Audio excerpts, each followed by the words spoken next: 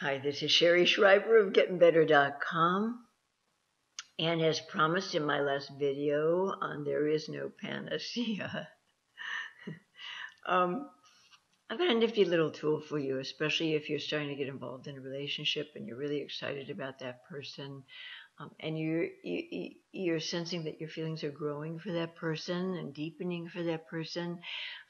You want to be respectful of the fact that when you say I love you, there's implied permanence to that. So you don't want to say that prematurely, especially if you're in your midlife years. It takes a good 2 to 3 years at minimum to really know who you're dealing with.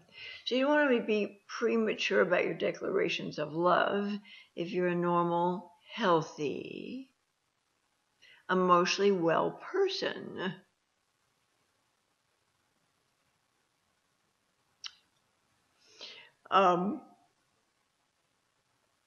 Borderlines tend to bandy about the words, I love you, I can't live without you, I'll love you forever, you're the center of my universe, with casual abandon. It's impulsive. They don't have the emotional development to be circumspect about these things and say, okay, life is about cause and effect. If I say this now, what if I feel differently tomorrow? So if you're a normal, healthy, whole human being who's capable of circumspection, you don't want to say those words prematurely. You want to really respect that phrase and not use it frivolously. When you start to have the sense that your feelings are growing for somebody and you just feel like you love them one day. So the way around this is to say to that person, because the fact is, if we repress any emotion, it grows larger. So if you're trying not to say I love you, because the more rational side of you understands that it's way too early to make that a profession and declaration in a relationship that's new and hasn't really had a chance to get its sea legs, you're kind of paint yourself into a corner. What if you feel differently tomorrow or next week? If they say it to you, what if they feel differently tomorrow or next week? What if they have borderline personality disorder traits or narcissism in them to a pathological extent, and they change their mind about you tomorrow after professing their love to you today? So I'm asking you to be more responsible about the phrase, I love you. And here's how we do that. You want to use qualifiers. You want to say things like, I know I only know you a short time, but my feelings for you are deepening, and I'm hoping that I'm not out on this limb by myself. I'm hoping that you might feel similarly. If you want to check in with whether or not that person's on the same page with you and they're sharing your feelings of attachment that are growing. But the real qualifier here is when you find yourself really having those intensely warm and wonderful and gooey feelings for somebody, state that, but put a qualifier on it. In other words, be able to say to them, in this moment in time, I feel so warmly toward you. I feel so close to you. I even love you a little right now. I love you a little right now. In this moment, I'm feeling really close to you. I'm feeling really warm, loving, incredibly rich feelings toward you of affection. This puts a qualifier on it. This takes that implied permanence out of the phrase, I love you. Now, if you end up both of you, preferably, having a lot of those little episodes, and you're able to say to each other with qualifiers, right now, I'm feeling really close to you and I'm feeling really loving toward you.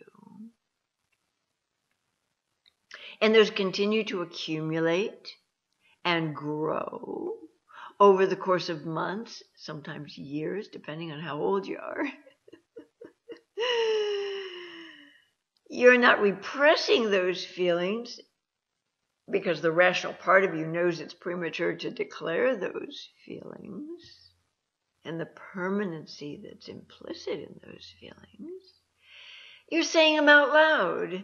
And in saying them out loud, you kind of diffuse them a little bit. You still feel safe emotionally. You haven't stepped over the wire never to be able to return again. To building that relationship experience.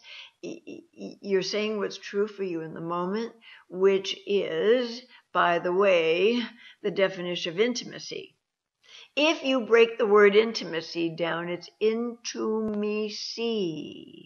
That is not updating somebody on your familial or romantic history. That's not talking about all your ex-lovers. That's not filling in the blanks for them like a checklist. What intimacy is intimacy. That is about saying what's true for you, about what you're feeling or thinking in the moment. And using qualifiers so that the other person doesn't interpret, oh, wow, he loves me. That means we're going to get married. Because women are notorious for this shit. You make a woman go, oh God, in bed. And because women think and feel simultaneously, we have the capacity to do that, whereas men not so much. And we're feeling these extraordinarily wonderful, sexual, pleasurable feelings. We're automatically thinking in those moments,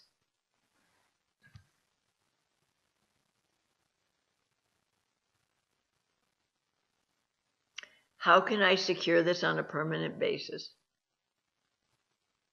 That's what's going on. How can I secure this on a permanent basis? Now, I just had spyware window come up during this video, so I'm hoping it didn't obliterate the picture that you're seeing right now. Time will tell. How can I secure this on a permanent basis? Women think and feel simultaneously. Men, not so much. Left-handed men who are more feeling-oriented, more right-brain-oriented? Maybe. Some of them do. Gay men are more facile with this feeling and thinking at the same time. But generally speaking, women have a larger corpus callosum, which is the highway between the left lobe of the brain and the right lobe of the brain, and it's a broader highway through which the right lobe and the left lobe can communicate with each other. Okay? So you might go to bed with somebody if you're a heterosexual couple, and the guy gets up after climaxing, and he's pulling on his trousers. His head's already at work. He's already on the job. He's left that warm, fuzzy, wonderful, magnificent, pleasurable experience he just had with you in bed. Men and women are wired differently. I'm sorry, folks, but we are in certain ways. We're wired differently.